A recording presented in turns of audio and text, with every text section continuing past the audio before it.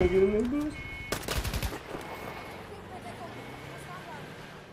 man, I wanted to go ride the whip. When Lamar Vaughns isn't working, you'll find him on Facebook playing games under his screen name, Mr. 80s Baby. If your day was bad, talk to me about it. I'll make you laugh. But 3 weeks ago, Because I'm already sick. he was getting very sick. My head don't feel that good. He's one of more than 50 staff members at the Denton State Supported Living Center to contract COVID-19. I'm just happy to be alive. I didn't think I was going to make it at one point. At last count, 54 residents have tested positive. Spread extremely fast. It's the biggest outbreak in North Texas so far. The Living Center houses about 400 intellectually disabled and medically fragile residents. It employs more than 1,000 people. I think state school figured that it wasn't going to come to state school. On March 21st, officials announced 4 residents had tested positive. Lamar began feeling sick a few days later. He thinks he caught the virus from a coworker. I couldn't walk.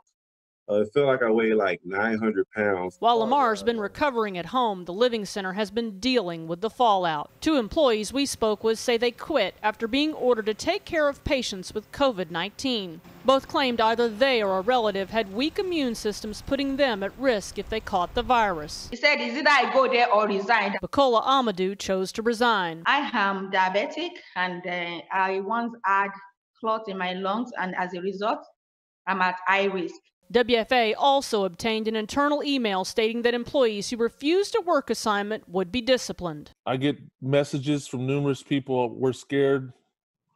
We don't know what to do. A spokeswoman for the Living Center told us it's our policy to provide reasonable accommodations to any staff who have demonstrated underlying health conditions that could put them at risk of COVID-19 infection. That includes reassigning them, if necessary, to areas where there is not risk of exposure. A lot of staff are worried. They don't want to catch it, don't want to take it home to their loved ones. How concerned are you about going back to work? Very concerned. If they ask you to go work with the individuals that have tested positive, would you do that? Yes, I would do that. I would wear my mask, gloves. I mean, take my safety procedures. I mean, I'm immune to it. That's what my doctor says. So, I mean, I'm there to help. Lamar doesn't blame the state school's management for the outbreak. Truly, you really can't prepare for that because the world couldn't even prepare for it.